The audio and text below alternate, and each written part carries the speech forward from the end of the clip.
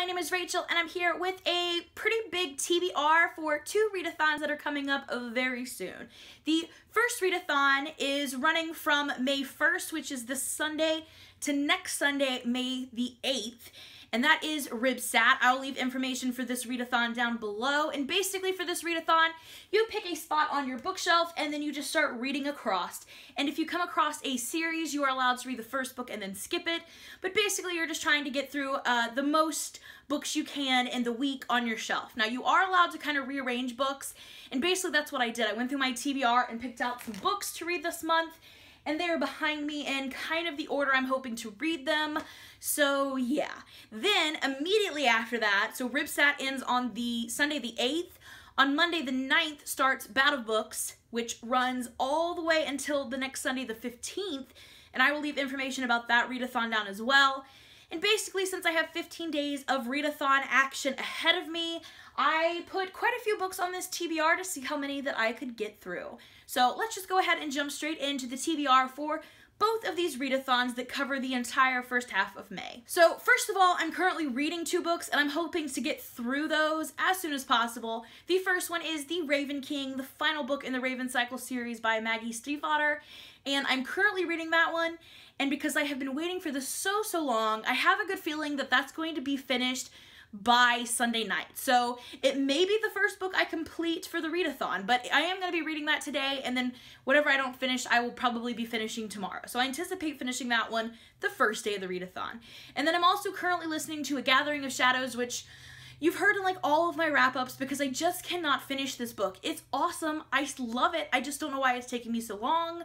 I'm listening to it on audiobook now, and I'm really hoping to wrap that up this week. Now, once those 2 are finished, I'm going to move on to new books, and you see this list right here. Now, these are the books that I have been finishing lately. We're going to include those in a wrap-up soon, but this stack I've already finished. Starting here is where I'm going to begin on Sunday once I finish with my 2 current books. So let's go through the list. So first up is a book that I heard blurbs about on a podcast recently, and that is The Regional Office is Under Attack by Manuel Gonzalez. And basically this is supposed to be this secret headquarters called the Regional Office, where this group of female, like, superpowered assassins work. And obviously by the title, they're under attack, so they have to kind of, you know, defend their office and their turf and save the world. And it sounded pretty interesting, and then I found out he's going to be in a bookstore locally here next week. I'm hoping to give this a read and maybe hear him talk a little bit and get my book signed this coming week. Next is Quidditch Through the Ages, and mostly I just want to read this one because at school I'm running a self-challenge there where I'm reading a book that starts with every letter of the alphabet. And I'm kind of down to the end since it's our last month of school and I don't have a Q. So this one is short and it starts with a Q and it seems kind of cool. So I decided to pick this one up from the library and give it a read. Next up is another short one that I've been wanting to read for a while that I borrowed from the library, and it's so short I have no idea why I haven't read it yet. And that is The Grown Up by Gillian Flynn, and literally it is so small. I'm going to be able to read this easily in one sitting, so I'm just going to go ahead and knock this out this month. Next up is Six of Crows by Leigh Bardugo. I have been wanting to read this book since it came out. I have not read the Grisha trilogy, but I've heard that you don't really have to read that to get this book, and I just got this as an audiobook on Audible, even though this book is beautiful. This seemed like a great one to listen to since it has multiple points of view, and as soon as I finish A Gathering of Shadows as an audiobook, I will be jumping into this one, which is our school's book club book pick for, I believe it's June, so I'm kind of reading ahead. Next, I want to pick up Amulet Volume 6 and Volume 7. I don't remember if 8 is out yet, but this will get me near caught up with this graphic novel series that I have been reading, and this basically just follows this girl who is a stone keeper, and she's got all these magical powers based on the stone amulet that she wears, and she's trying to save the world from all these crazy elf villains. So yeah. Next up is Wink Poppy Midnight by April Genevieve Tolchecki. I got to beat her at a recent signing, and she totally sold me on this book, as well as the tagline, which is a hero, a villain, a liar, who's who. And again, another short book. I think this is going to be an easy book to read for a readathon. I'll probably sit down and read it all in one sitting, and I think it's going to be awesome. Next up is Zombie City, Book 3 in Darren Shan's Zombie series, and I said I wasn't going to finish the series, but I saw Volume 3 at the library, and I decided to read one more because they're super short, and I don't know. It just caught my attention and I thought if I'm thinking about reading it, I might as well go ahead and read it. So I'm gonna go ahead and read it. Next is The Case of the Stolen Sixpence, A Mystery of Maisie Hitchens, Hitchens, which is by Holly Webb. This is book number 1.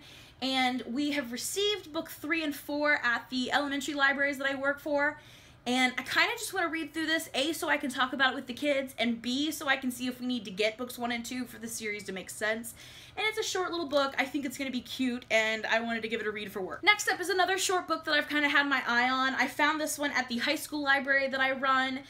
This is by Ellen Whitlinger, and this is called The Long Night of Leo and Bree.